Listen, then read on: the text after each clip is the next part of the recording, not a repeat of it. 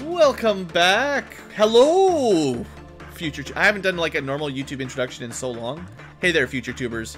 I gotta get back into the Let's Play style, right? It's different than streaming style. Welcome back. It's probably just like 1 or 2 days between I think we did the core suppression of Bina on day 42, and then I just did a couple quiet grind days between then and now. We're going to do day 45 on camera, because technically this is the first time we've done day 45, because we'll get some new dialogue at the end of day 45, and then we will get a memory imprint on day 46. So this will be the first time doing that, but there's not much to really talk about, so this is just this will be a pretty easy episode just to show off kind of how my grind works. You know, you future tubers have missed out a lot of grinding, and I should at least show it once before we get to the end game. So sit back and enjoy the ride. The smooth, dulcet tones of BlueAnkylo. Sometimes the chat gets a little bit off topic while we're doing these grinds, so don't mind them.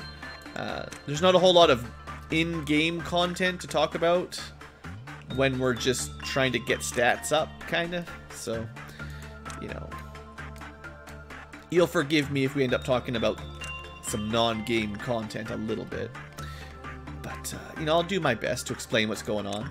So for now, we are just splitting people up a little bit.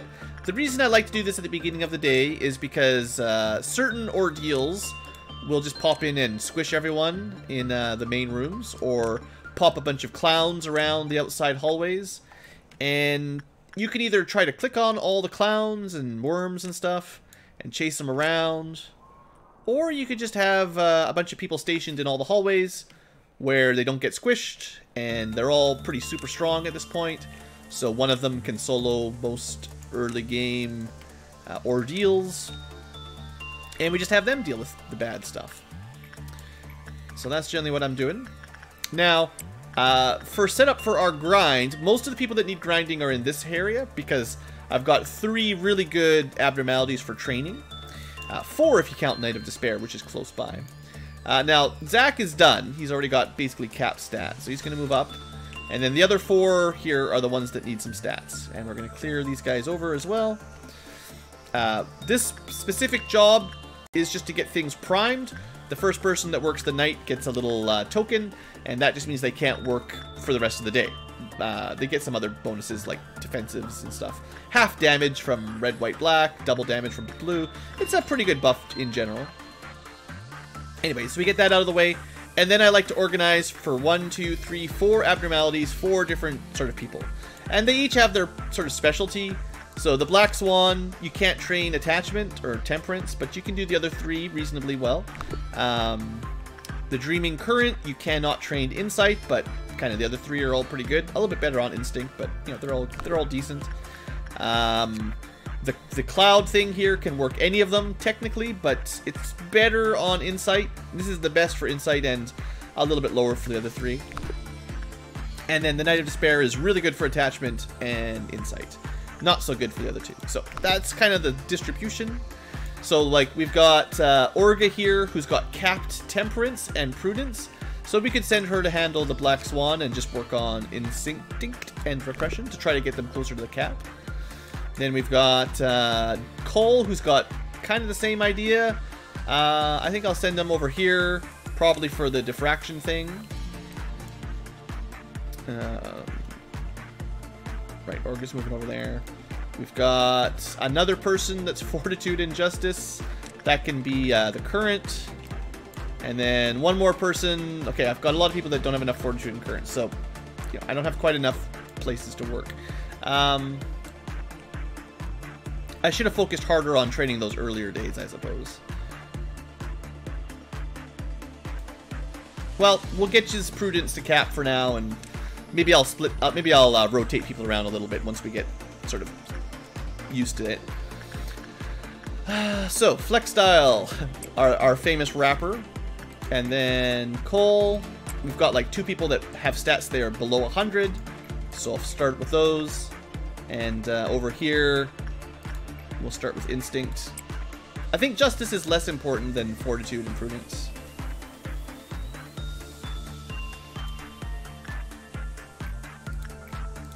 So that's like the 4 jobs we're doing specifically to train. Those are the main ones we're focusing on. We can do other things, but it doesn't really help us gain our stats. It just makes time go by faster and causes trouble, like you work the Firebird to the point where it escapes. We do have options for good stat gains in other locations. So sometimes I'll be like, oh, Squatchy Meal's down. Like 138 is kind of your... 138 or 140 is where it caps you.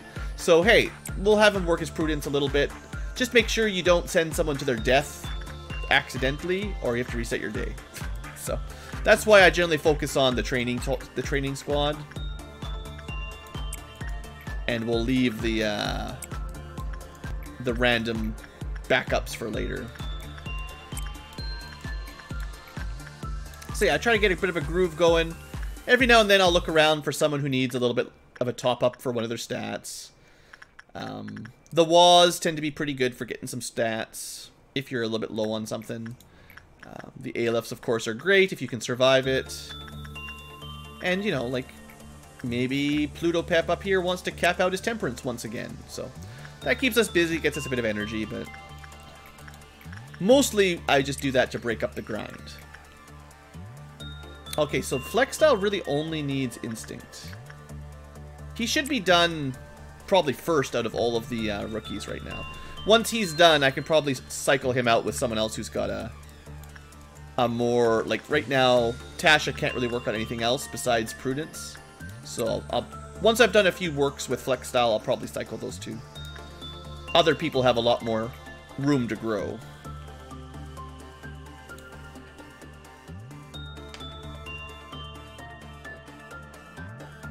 But yeah, if you watched the last episode, which you should have, that was the big Bina suppression. And it went really well, like better than I was expecting it to. So you might think, well, Blue, you probably did too much preparing. That was too easy. I don't know about that.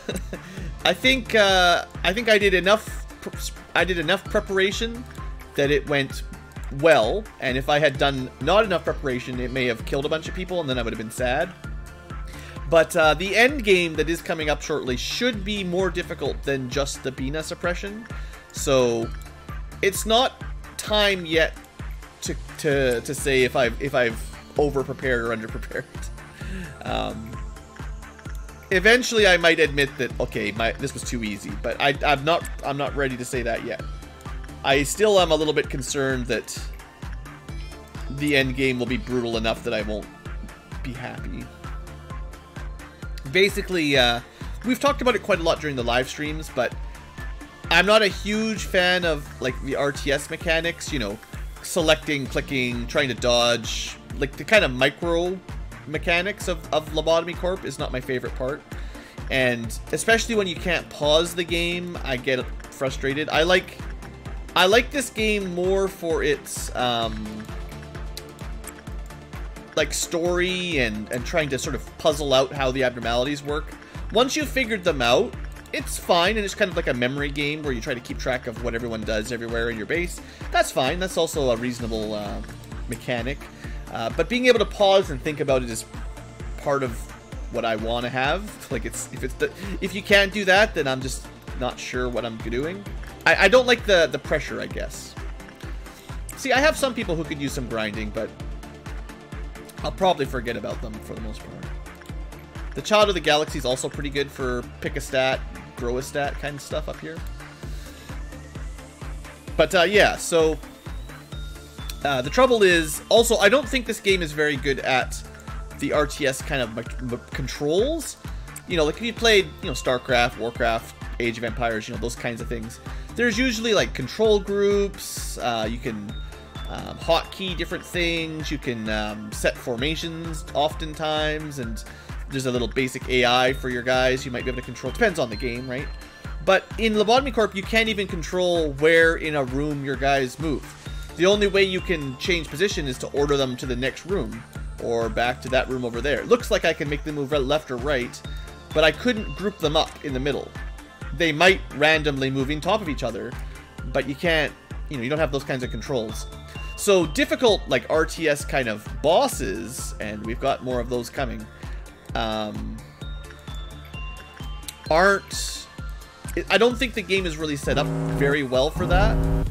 The game seems to be set up well for, you know, a base sim, a management sim kind of thing, where you focus on building, you know, getting the right abnormalities in the right space, kind of more like Sim City or what's a good idea? I mean, we've played lots of base managers, base builders, town builders on the channel.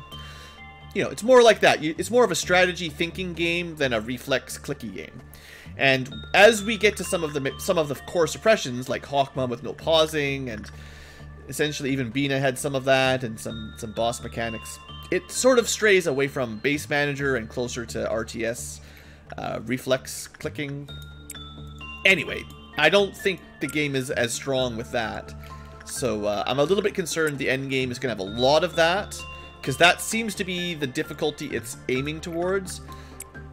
The difficulty isn't managing your base anymore. The difficulty is clicking things quickly and remembering, you know, I know who can work this, I know who can work that, getting your APM, your action per minute, high enough to handle all the stuff. I'm not so sure that's what I like. Afterlife? I don't think I've played that one.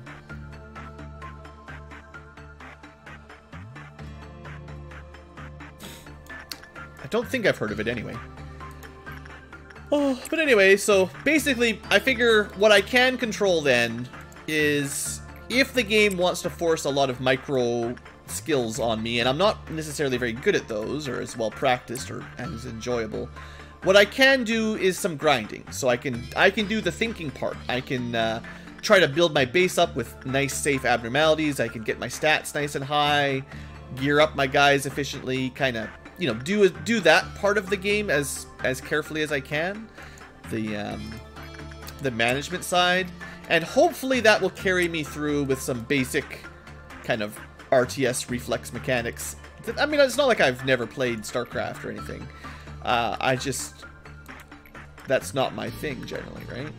I've played some StarCraft. I mean, you know, the StarCraft 2 campaign is a lot of fun, but you can pause. What I don't like is like the multiplayer, high speed, high stress stuff. I like to be able to think about stuff.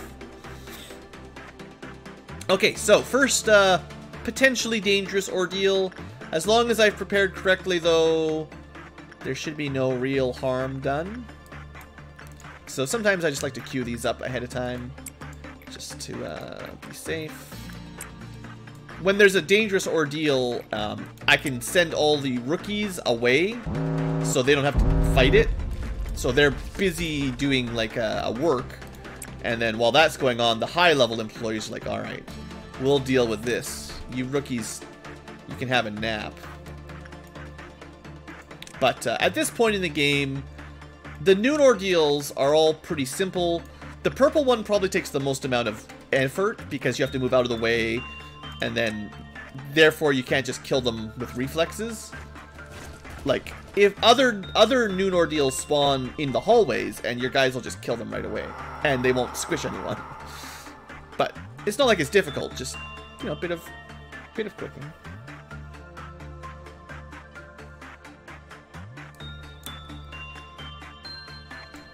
Okay, so we've done a lot of our first round of training. Let's pick a different stat. Well, okay, let's finish cycle 4.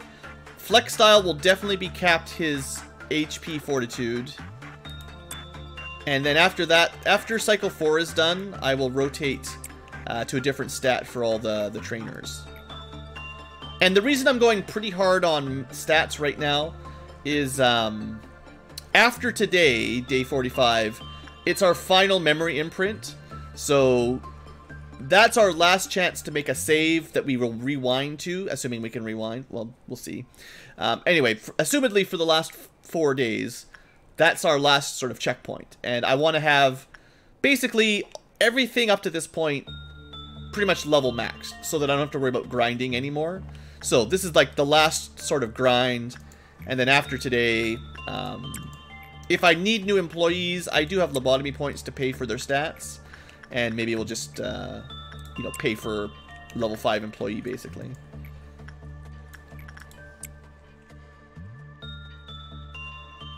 Nuke the obelisks. The obelisks were the first really scary ordeal we had in the series. like back in, I don't know what episode that would have been, episode 5 or 6 or something. I think they wiped my whole team because I didn't know what, you know, when you don't know what to expect. Usually, you keep your guys in the main department, and they just wiped the whole base out before I had any. I was really salty about that. Once you understand the mechanic, you're like, oh, just don't stand in the big rooms. But the game doesn't really give you any kind of warning. It's a lot of the game is like noob traps. It's if you've never seen this before, you're gonna restart your day, and then once you've seen it, you just have to remember, and it's not that bad. I mean, overall, I quite like the game, but there are some mechanics that, I mean, I guess it's fine to have some of that, but I'd prefer if straight up traps were not super common. Okay, this is the last job of the first set of stats, and then next, this will reset the meltdowns, and then I will move some people around. Maybe just for fun, we'll show off a midnight ordeal for the future tubers. I don't know. I don't think you guys have actually seen an Amber Midnight. I think for the Let's Play last year, we had a quest to clear... Tipperith had a quest to clear a midnight, or I think someone had a quest. And I think for the channel, we did the robots, the green midnight with the laser. So you should have seen that. It's really easy now in the end game. You just DPS it down super fast. And I know I did the violet midnight during the Hawkma suppression, which was ridiculous. But hey, you got to see how that worked. But I don't think you've ever seen an Amber Midnight. So if we get one for this episode, I think I'll show it off. So I'm going to move Tasha down. Don't forget Tasha. And we're going to move Flex Style out of the way because he's all grown up. And then Orga is going to start working on Justice. Cole has been working on Prudence. So he's going to work on Fortitude or Justice. Let me just wait for everyone to get to position here. So, not Flex Style. Oh, you went the wrong way. That's why I lost track. So Tasha's going to work Fortitude first. Cole's probably good. So both of these guys are going to do some Fortitude training. That's fine. And we're going to switch to Justice training over here. And then it's just 3 people. Try to get their stats capped a bit as we get towards the midnight ordeal. Now, there were some other people, like this guy in here, that had some room to grow. Yeah, 118 Justice definitely has some room to grow. But most people, I mean, that's just someone I missed. I probably meant to get them into the 130s before I moved them upstairs, and I just missed one of the numbers. There is like a small stat drop-off every day. I think it must be percentile. Like, there must be a chance every day that your stats lower a little bit, like 1 or 2.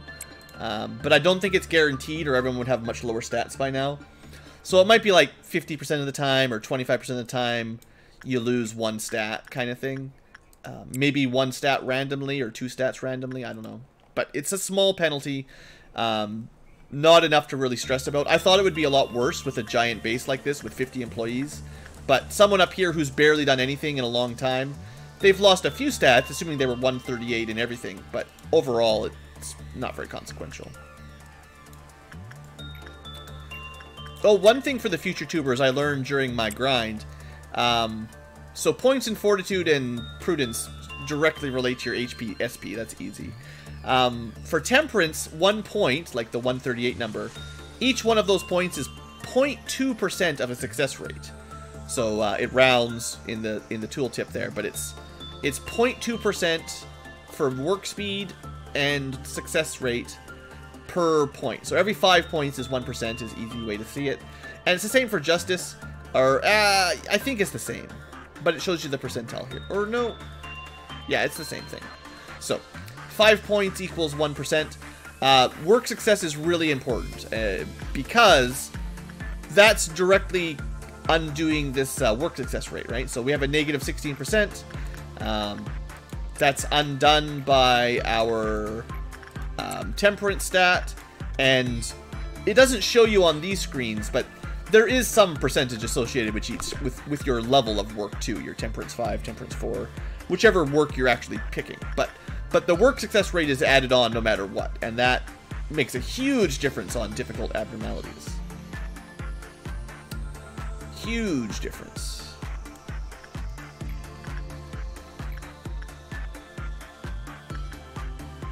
Orga already focused on fortitude. Now she's doing justice.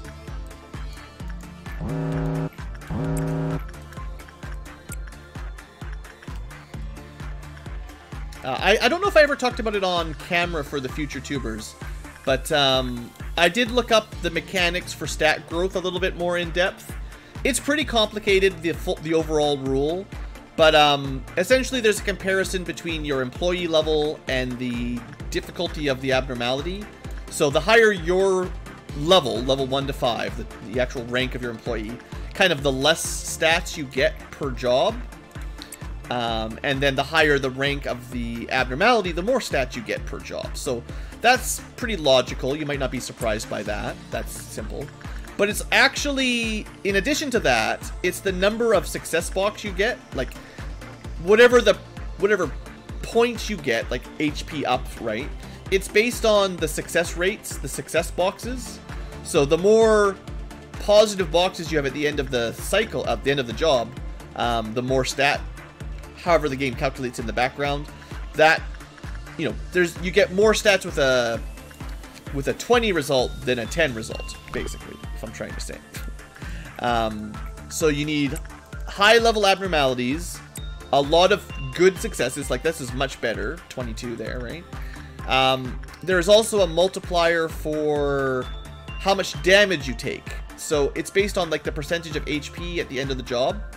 I think like if you take 0 to 10% damage, you get like something like 10 or 20% bonus to your stats, to your stat growth. And the more damage you take, if you get nearly killed, you actually get much less stats from the work as well. So high level abnormalities, successful jobs, like successful rates, and taking little damage all help. There's also that perk from HOD that gives you plus 25% stats or something like that. There's also the benefit for having clerks alive in this department, which is a small bonus. It's only like plus 5% at highest. That all applies. There's like 1 or 2 other mechanics though, I forget. But that's like the gist of it anyway. Getting good results is the big trick. Taking little damage if possible. You know, the regular stuff. I feel like every time I explain it, I feel like I'm missing one little detail. We could do a Dusk Ordeal. Maybe I'll just skip it. The problem with the Dusk Ordeal is it's a whole... I'd have to reset everyone's position. We should probably show it off. I'd like to show off a Midnight Ordeal for today, because it's kind of...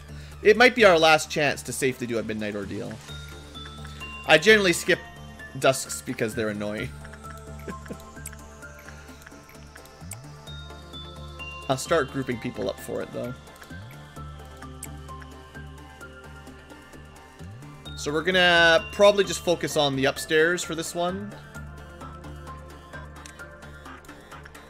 We don't want people hanging around in hallways. And we'll probably just have 2 groups upstairs. One left side, one right side.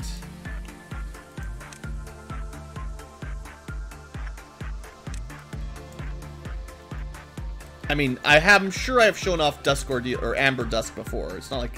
This is not the first time we'll be showing that off, but to get to the midnight, you know, we got to get through that.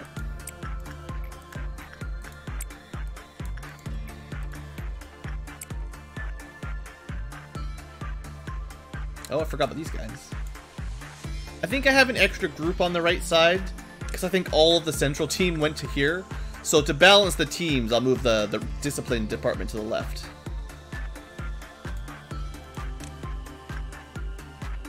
Not that the teams need to be balanced that bad. It's fine. We have so much damage potential with our group. I mean, this is kind of why I want to show it off as we prepare for the end game. Just demonstrating how powerful our high stat, high gear teams are. It's pretty crazy. Yeah, tomorrow is day 46, so you might as well have fun today before things get crazy. This is the last The last happy day. The last day before winter hits. This is the dusk of our facility. Night is coming. And it's full of terrors.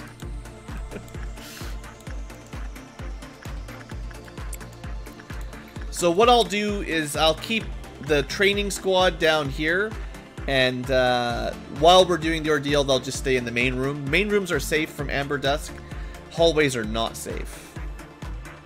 Many janitors will die, as is tradition.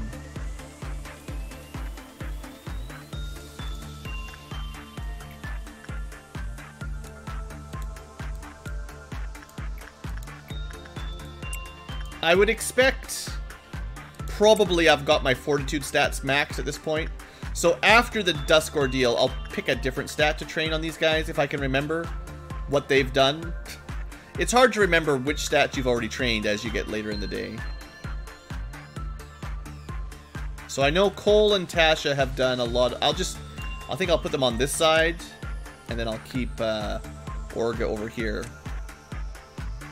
So put her in the main room first, so after she's done her work, she'll just run back into the safe spot. One last suppression, sure. Alright, here we go. I mean, worms aren't really going to be that bad, but... Dusk of Amber. So, in case you forgot, big worms, they spawn at one hall, they walk to the other side, then they teleport. If you get in front of them, they do deal quite a lot of damage. Not as bad as the greed escaping, but enough to hurt.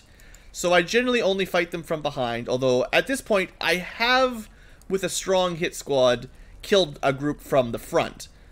But for the most part we'll try to avoid that, because it's not necessary.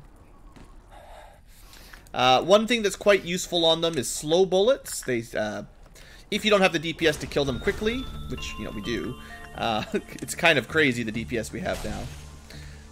This is our DPS cut in half, and they go down almost instantly. But earlier on in the game, this was like the patience ordeal, because you had a much weaker squad. You really had to wait for them to spawn on a good spot so that you could kill them before they got away without dying. Whereas now, it takes like half a second and they're all dead. So, I mean, I can slow it down one of these times if you want to see the carnage. Next time I get one spawning... Well, actually, we can probably go to the back here. I'll try to buy us a little bit of extra time here. Also, by having really high justice stats, your guys walk faster. So getting behind them actually takes less time as well. With low stats, it's a lot harder. But yeah, the team is pretty strong. And that's like half the team, so... Color this Ankylo impressed with our endgame potential. This is, of course, how we defeated things like Bina so quickly. Okay, we've got another worm spawning below us. And another worm spawning here.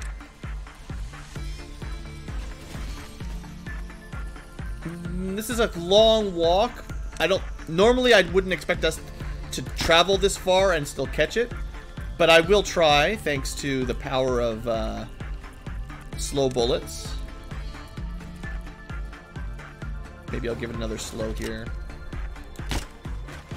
Yeah, it's gone. That was still too far.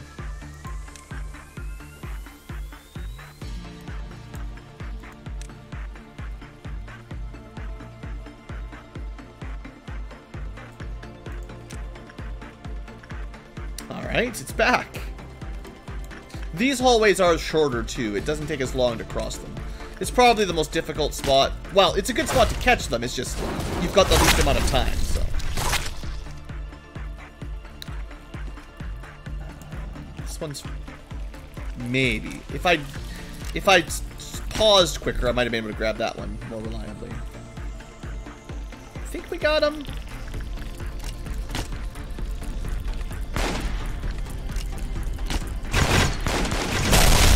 Yeah, DPS. Okay. And there's still a couple left. Like I said, patience ordeal. You gotta take your time and wait for the worms to come to you. Sadly, these hallways are so long. Once they spawn there, it takes 30 seconds to get across. Maybe. I know we didn't make it last time, but I'll try. It's already half dead, so maybe. Kill, kill. Yeah. Okay. And, oh, there's one up there. We're not going to be able to hit that one. That's probably the last one, though. But you get to see the green midnight, so that'll be fun.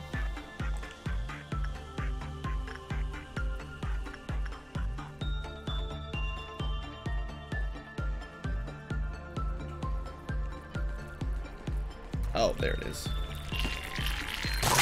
Ah, well, janitors. Nobody... I've got bad news for the janitors. We're going to be going through a midnight ordeal today, so janitors, you know... They're not long for this world.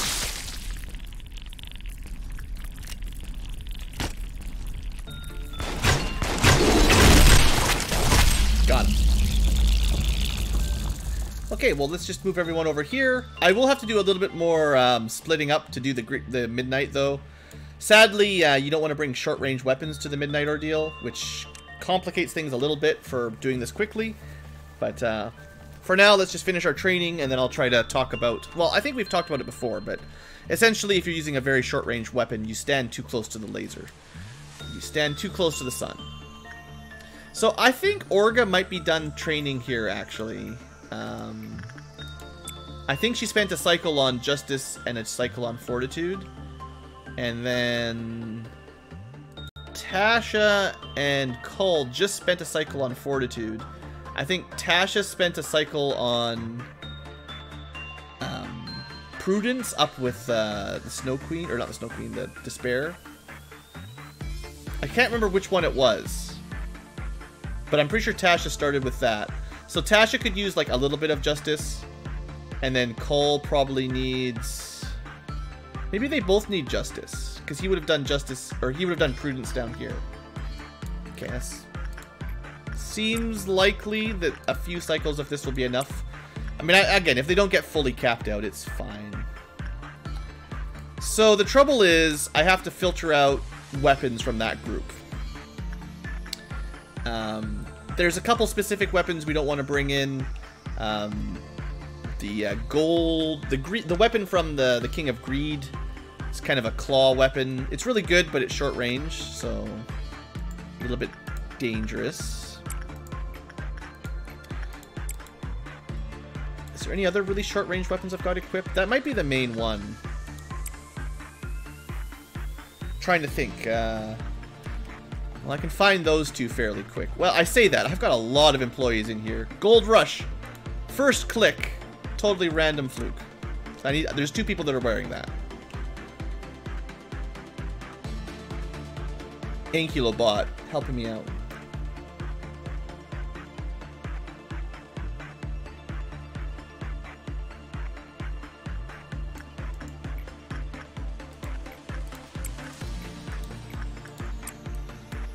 Alright, let's queue those up.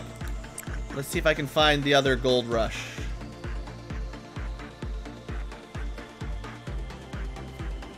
There it is. Okay. Now, the trouble is, can I recognize any other names of weapons that are short range? So, if there's like a Crimson Scar or...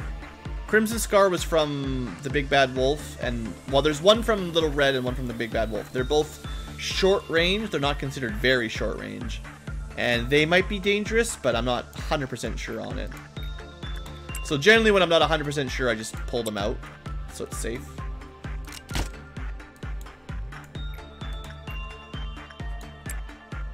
But can we find something like that? If it's a spear, it's definitely medium range. Most swords are medium. A lot of these are long range. Spore's a spear.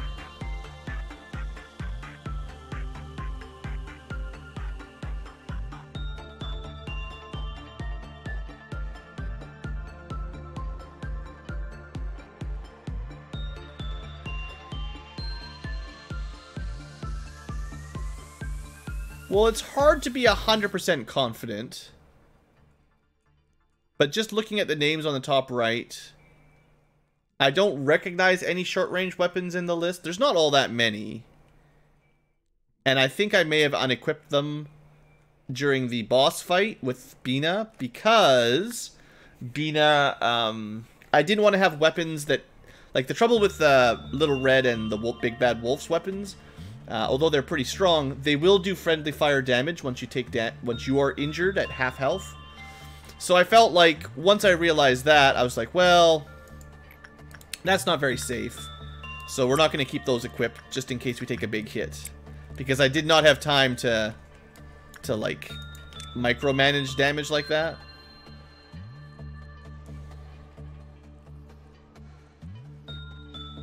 You know, you could pump healing bullets into your team or split them out when they were damaged or whatever, but especially when you can't pause, that's not really a great option, so I may have unequipped stuff like that. Okay, I think hopefully I have all the short-range weapons. If someone dies right now, I'm going to be a little bit angry. Because we just spent like half an hour grinding stats, you know?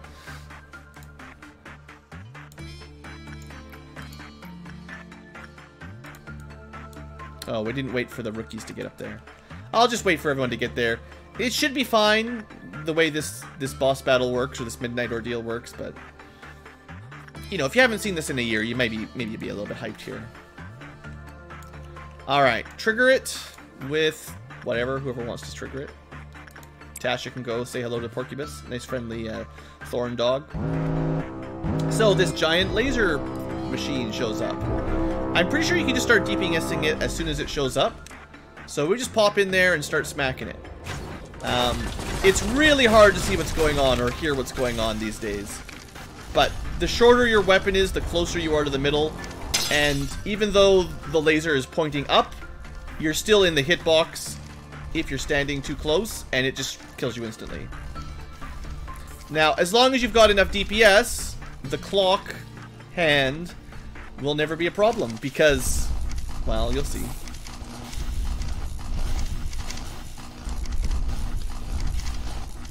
I mean, we could pause for a second.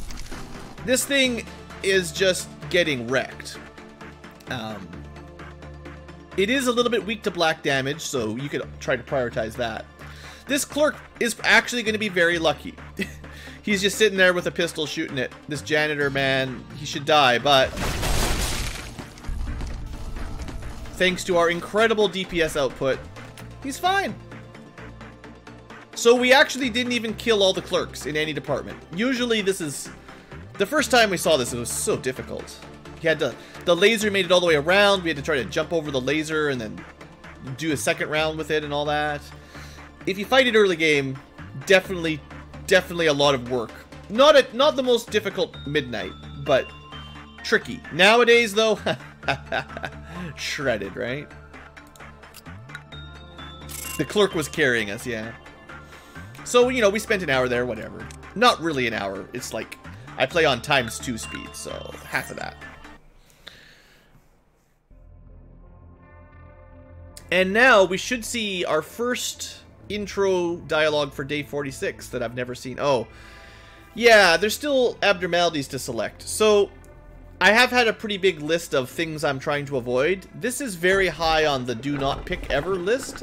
The greed is, yeah, we could handle it, but, you know, we don't want that really. It escapes pretty easily, so it's very similar to the Amber Ordeal, except if you come in front of it from the wrong side, you just get one shot. It's not even that difficult to suppress. It just breaks out all the time, and it's like some attention to try to catch it without accidentally getting eaten. It'll eat a bunch of clerks because it teleports around, but honestly, it's not that bad, except that endgame stuff, we have a different layer of keeping things easy. So, Beauty and the Beast is nice and easy. Death class, we can just work insight on it. Technically, you have to alternate. Normally, you would alternate, like, repression and then insight or something. But we can just forget about the repression entirely and just do insight every time, because we don't care about the energy. And it's totally safe.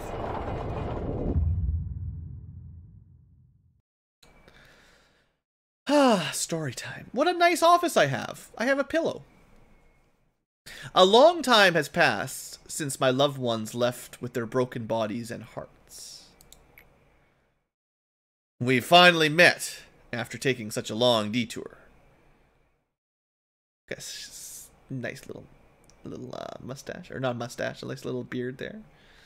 Looking a little old. Old man Ankylo. Old man Ankylo. I sent you a letter one day. That old strange letter that had the same name for sender and recipient. It told you that we would meet soon. Why do you hesitate? Please come with your mind at ease. I hope this environment satisfies you. I tried my best to recreate our office. You need at least one place in life to feel comfortable, don't you? I like how we have like an old CRT monitor. You could at least give us like a proper LCD. Come on, cheapen out. I mean, like, we got one right behind us. Like, get with the times. However, I speculate you feel that this place is a bit more serene than you might remember, so to say. There are many reasons for that. This is a reflection of your heart, after all. The emptiness in your mind must be what makes this place so void. We weren't particularly fond of untidiness, but there she was, always making a mess out of an organized room. There were times when we were used to such messiness, giving up on cleaning the room. Did you guys ever notice? It came to me one night. The characters in the background of the story. There's been A for the manager, whoever the boss man is that maybe we are. We started out as X, but maybe A and X are the same person. Of course. There's B, who was our buddy. Turns out pretty much to be, I think his name is Christopher or something. No, Benjamin, of course. B for Benjamin. And he's turned into Hawkma, I think, anyway. And then there's C for Carmen. And remember at the very beginning of the game, Angela's like, do you like A, B, or C? And I think that's, you know, A for the boss, B for Benjamin, C for Carmen. Carmen turned into Angela. Benjamin turned into Hawkma. A turned into X. It's kind of neat, right? Lots of little hidden details. Anyway, sorry. Sadly, our hearts could not bear to recreate such a moment. I am sure that now you know. This space changes to the rhythm of your heart. Isn't there a song about that? This office is born from your heart, siphoned up from your deepest subconsciousness. Yes, many parts of this facility were extracted and created from our minds. How did you think building such enormous underground structures in such a short period of time was possible? I figured robots and infinite janitors. We needed multiple extractions until we finally solidified amorphous images into something tangible. We've repeated it so many times until the memories were blurred and emotions were dulled to a point where even the original sin was forgotten. Yes, there truly were countless repeats. We did ask Angela about that at one point. It must have been roughly 10 years outside, while this facility has been trapped in a cycle of length of 10,000 years. I mean, I did try to ask her. I feel like having some sort of estimate would be nice.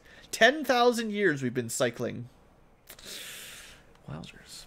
10 years outside. So remember the visitor from the bunnies, the rabbits? She's like, why do I have to sign this contract again?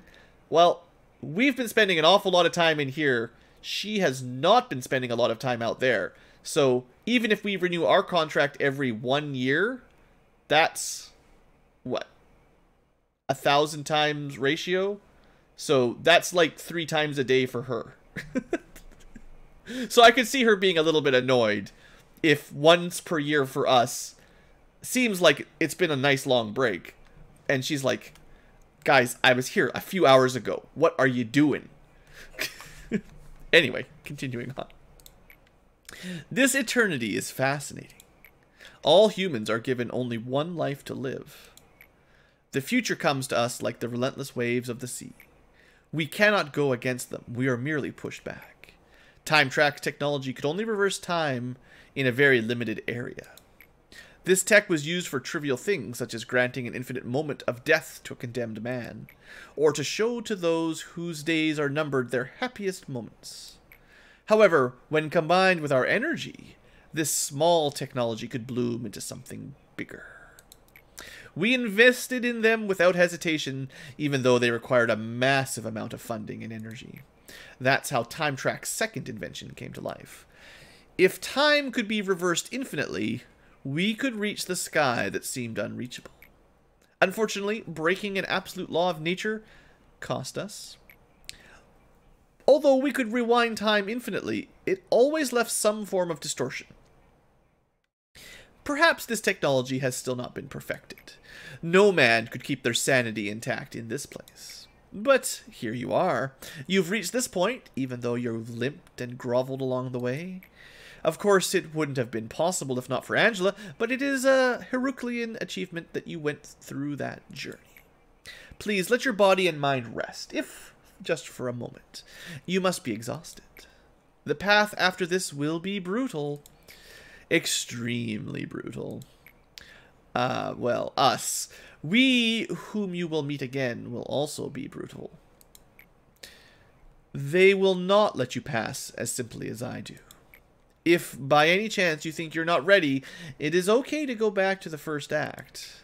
If you've made it here once after such a long and hard time, you will surely come here again, no matter how long it takes.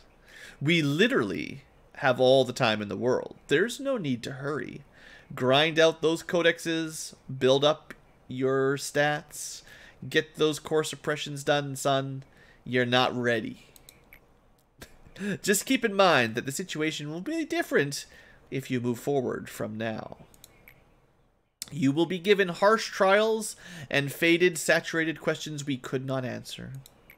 And I am sure you already know, you can reverse time, but you cannot reverse a tale. A BlueAnky tale. Welcome to architecture. Exciting. Finally in some new content. The Bina suppression was almost lackluster how quickly she went down today. But now, finally, endgame for real.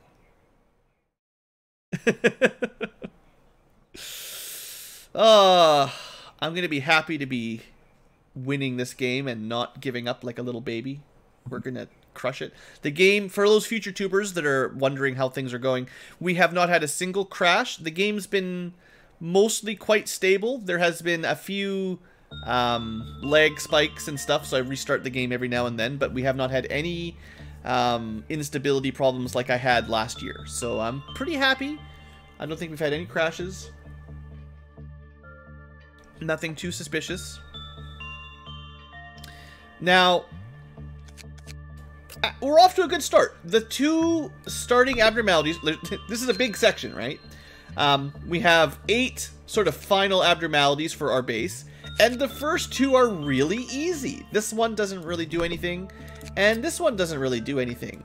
So we just have to pick 6 more that don't crush us, and then figure out how all the final bosses work, of course. But abnormality-wise, I'm really happy with the base. We're running out of easy abnormalities, don't worry. There's not very many easy ones left, but so far so good. If I can avoid, you know, Army in Black, Mountain, that kind of stuff, we'll hopefully have a good shot at it. And yeah, I think it's gonna go 47 will get 2 more, 48 will get 2 more, 49 will get 2 more, day 50, that's it, everything is unlocked. So, next time, suppress the Midnight of White and have enough energy. I guess it was a good idea to show off a Midnight, because now we get a special Midnight. Gotta prove oneself. Alright, future tubers, thanks for watching. Hope you enjoyed a kind of calm before the storm episode.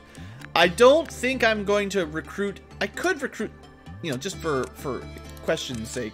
I could still recruit a couple more people. It costs a lot to max Justice. But, like, I could still recruit a level 3 Justice. I could get 2 more people and try to train them on Justice in the background, which maybe I will. The more people we have, probably the better. So I haven't decided yet, but I might just recruit a couple more rookies. I might not focus on them a whole lot, but I have to move 3 people down here anyway. and having some more... I don't know if this is going to be a good time to train. I mean, I don't know. Maybe it's a terrible idea. But, you know, I have some points. Or we could save the points for deaths, because if someone dies, we don't lose their gear. So theoretically, you know, a death is fine. By the same token, recruiting someone and training them up is basically the same thing. We just pass the gear over when, you know, our level 5 super employee dies. But, yeah, that is all for this episode. So thanks for watching, future tubers, and next time, Endgame. It will be recorded on Halloween even. Ooh, so spooky. Thanks for watching. See you next time.